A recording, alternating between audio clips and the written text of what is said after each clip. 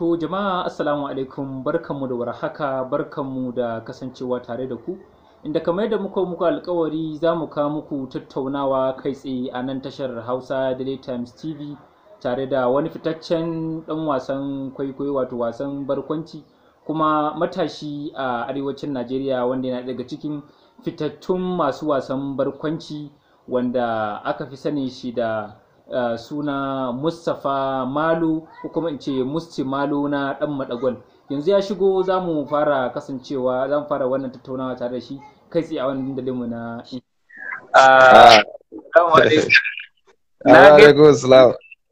na dauka za ka shigo ai da salo taku ta barkwanci. Ai ko yanzu da salo na nake ai kullum ai ni ka san lahiya launa. Babban jarumi barka da kasancewa tare da mu kai tsaye, barka da zuwa Hausa Daily Times. Barka dai jama'a, barka dai Hausa Daily Times. Na gode sosai da wannan gayyatar taku. Wato masu kallo ai ba sai an ce musu kai jarumi bane a wasan barkwanci. Zan tuna lokacin da ka faro wannan wasa kuma yau sai gashi nan kai ma ka tsinci kanka a sama cikin manya-manyan jarumai da ake gwabzawa da su a wannan fage. Ba tare da kaiwa nesa ba, zan so masu kallo ka gabatar musu da kanka. Shin wane ne kai? Eto, da farko dai sunana Mustapha Muhammad Malo wanda aka fi kira da ɗan Sokoto. To asali dai farko na fara yin wannan wasan ne a makarantar firamare. To a wannan lokacin dai gaskiya ina yi ana ɗan yi min faɗa ana cewa a'a kai wannan abun ba dacewa bane ka je kai karatu. To duk da dai na dage na yi karatun kuma sai na ga cewa ka san ita rayuwa kowa da irin abin da Allah ya zaba mishi ko kuma irin abin da ya fi dacewa da shi ko kuma baiwa da irin Allah ya yi mashi kowa da irin tashi. So kawai sai kuma gashi na tsinci kaina a cikin wannan abin kuma gashi alhamdulillah yanzu ana dama da mu ana yi da kai. Mun gode Allah. Gaskiya ne.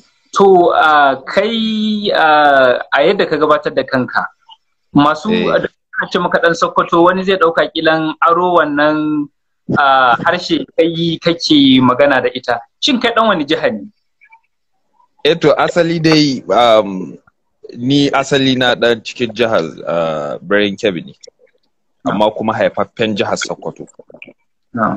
Saboda gaba ɗaya firamare na da sakandare duk cikin ita wato Birnin Kebbi nan Argungu nan na yi.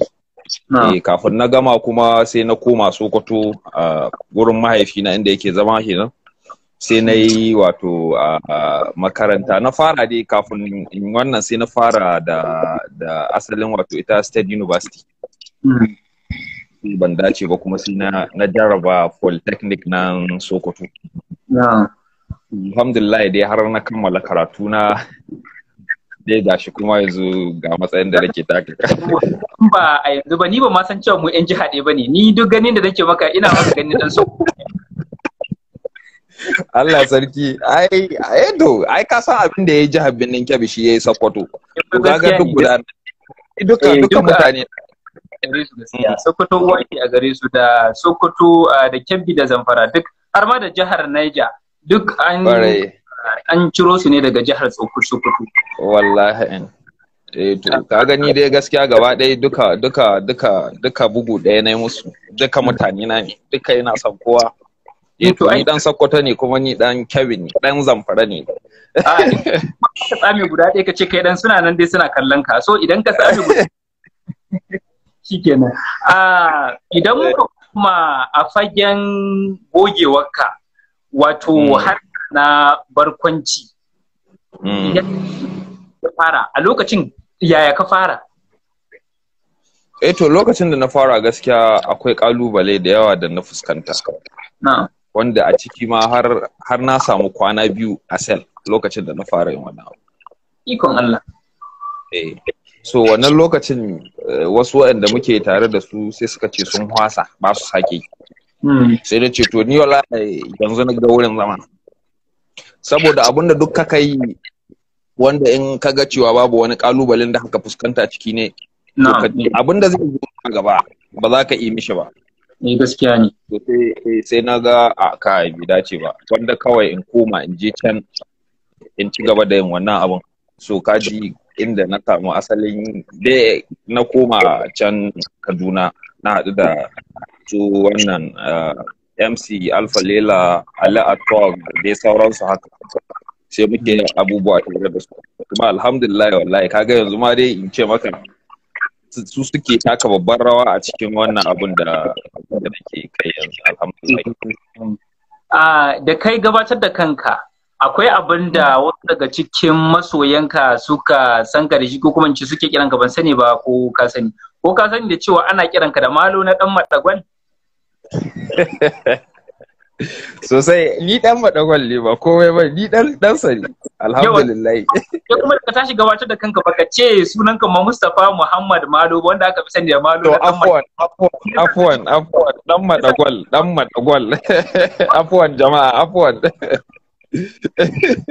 Da wasu idan ka ce to Malo, idan baka ce musu na dan Madagwal ba to ba su ganewa kai tsaye. Gaskiya ne to ayi min afwa na yi kuskuren baki.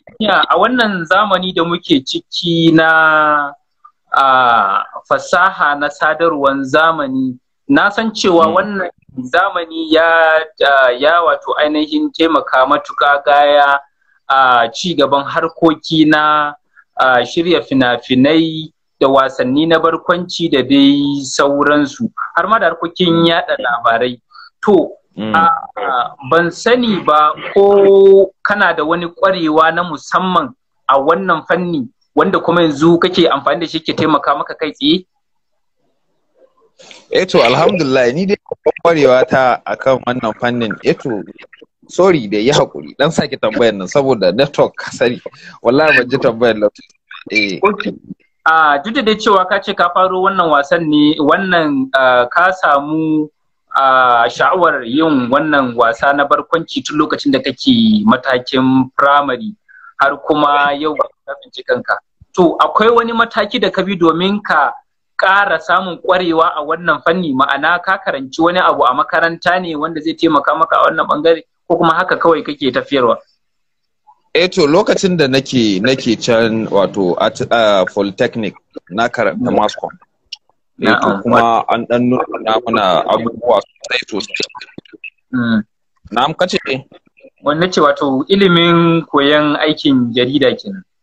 Kwarai da gaske shi na karanta, so asali dai ma shi kwalin da yanzu nake rikewa kenan. To wannan lokacin ne na dan samu wasu abin nan wani gogewa na fannin irin waɗannan abubuwan da nake kai yanzu. So a wannan lokacin ne gaskiya bayan na gama karatu na sai na tashi kawai na ce tunda ina da wanga talent gaskiya ba zan bar shi ba. A wannan lokacin ne ma ina ga aka kama ni din na yi kwana biyu a sel. Saboda wai mun je muna yin aikin da kusa da wani gidan 'yan sanda, so gurin ne dai su 'yan sandan ba su san me muke yi ba suka zo suka kama mu. Bayan wannan abun ne ni kuma na ga kai wanda dacewa wannan gogewar da nake da ita gaskiya ina son in ƙara jajircewa in je can asalin abun, wato in je can birnin Kebbi, in je can Kaduna in samu asalin mutanen da suke da gogewa wacce ta fitawa, ma'ana irin su Madagwal, shi Alpha Lela din da sauransu.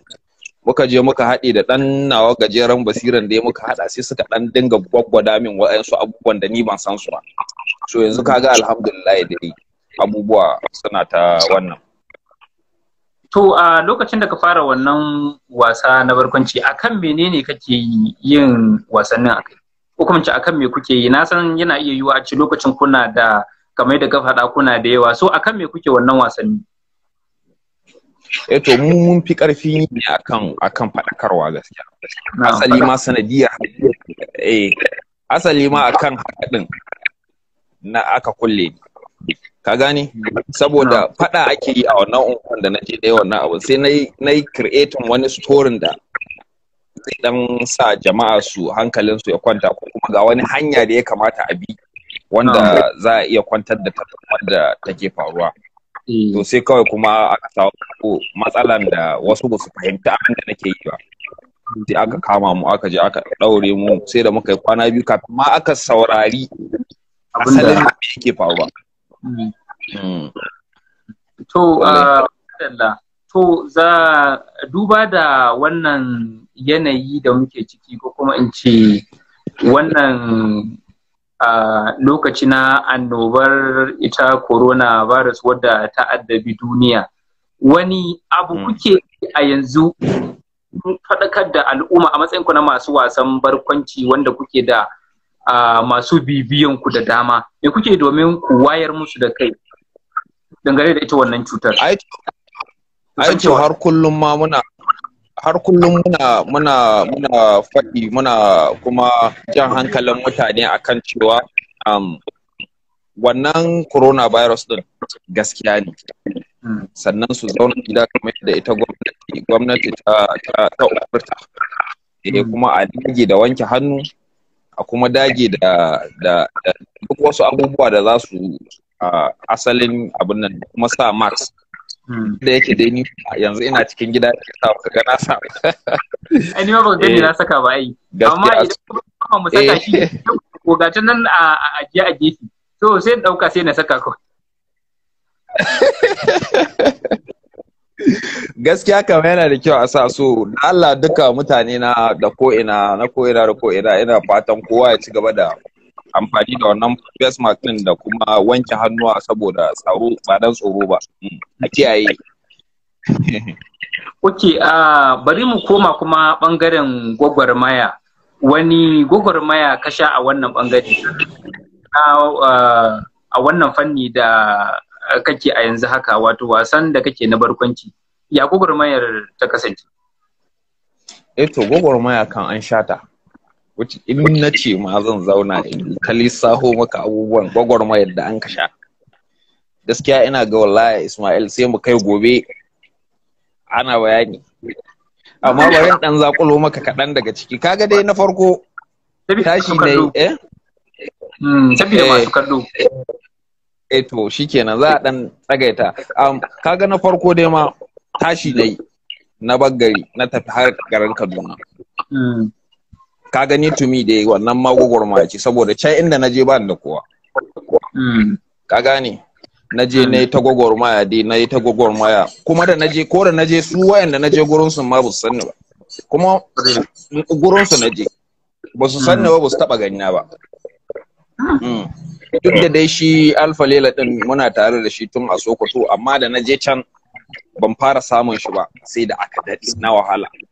Aka yi ta gwagwa, aka yi shiga nan a hita nan, a shiga nan a hita nan, haka dai an na samu muka je muka haɗu da shi madagwal ɗin, aka fara gaggaisawa, aka zo ana gaggaisawa. Duk lokacin nan kuma ina ta tunanin kai wannan gayan zai yi girman kai kaza da ka gane, ina tunanin to ai in na hito ma wanga gayan na ce mishi ai ga abin da nake so kai tsaye, ina tunanin zai wulakanta ni ko zai min wani abu wanda gaba ɗaya zan ce ka, kuma saboda shi kaga saboda su naje ka gane, saboda ina son ni na san cewa zan iya, amma shi bai san zan iya ba, ka gane. Amma kuma still shi a ran shi a wannan lokacin yana min dubin cewa a wannan zai iya wani abu, sai ya dinga jana a jiki, ni kuma sai na dinga guduwa, ka gane. So wannan lokacin da yake dan jawo ni a jiki haka, ni kuma ina dan doddoje mishi, ina gudun kar a samu wani matsala na yamin wulakanci ko wani abu, ashe duk ba haka ba. So shine fa muka yi ta abin nan tun